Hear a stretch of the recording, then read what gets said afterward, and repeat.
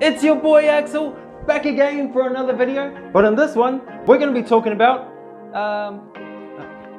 wait on, just let me get it, just a second. These, the BOA Sigmas.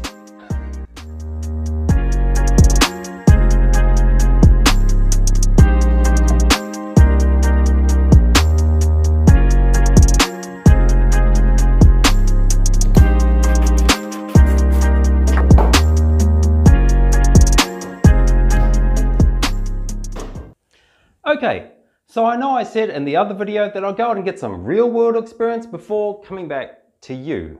But we're all living in this alternate reality right now, and that is just not going to happen. So let's go with what I know. I've been using the BOA Sigmas for about 6 weeks now, mostly on that sweet runway called my street. I have skated some short distances, but I am heavily restricted by the $1,600 social distancing fine that I could get. So I haven't skated that far. However, let's go through a couple of pros and cons that I've found using the BOA Sigmas over the past 6 weeks. Okay, so let's start off with a couple of pros. And the first pro for me was the combination of the offset kegel style core and the 63mm width of the Sigmas meant that these wheels were super carvy, like super carvy. I'm not really into carving, but I found myself carving hard when I first used these wheels. I felt comfortable turning hard into each carve, so I just couldn't help myself. So if cruising and carving is your thing, then the Sigmas might be the wheel for you.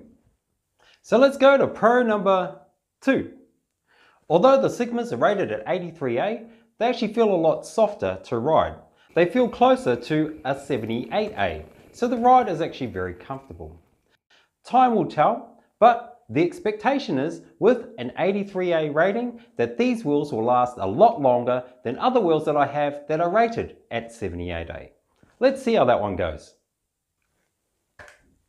Pro number 3, and this was the true test for me. How do the wheels slide? Well, it took me 3 weeks to wear the Sigmas in, but once they were worn in, and as I was told by Boa, the wheels were golden. The extra grip that I have in the initiation meant that I felt comfortable carving hard into each slide. My favourite wheels are wheels that have a smooth initiation with less bite. And the Sigmas, my friend, have both of these attributes. Okay, so now for the cons. Okay, sorry, I've got to do dishes. Hold on, come along with me. So the first con for me would be the top speed, because you have to remember that the Sigmas are at 80mm diameter. So my top speed was around 25 to 30 kilometers an hour. So if you're in a rush to get somewhere, then maybe use another set of wheels. Like there was this time that I was skating around my town and I saw this guy on his bicycle and I looked at him and I thought, man, I think this boy's going to jack me from my board. So I tried to ride away and he followed me and it took me forever to lose him because I was going slow as. So the Sigmas are awesome if you've got the time to play with them. The second con for me would be the rebound. The Sigmas have a high rebound, which is good for normal riding, but when it comes to sliding, it makes it a little bouncy.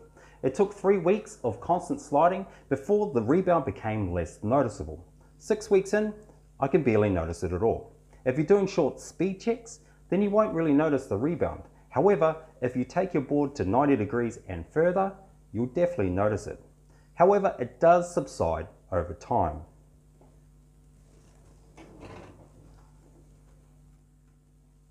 For cruising, carving and sliding, the BOA Sigmas will not disappoint. I hope you enjoyed the review and you found the information both useful and entertaining. Hit me up in the comments if you have any more questions and make sure you like and subscribe. I'll see you in the next video. Peace!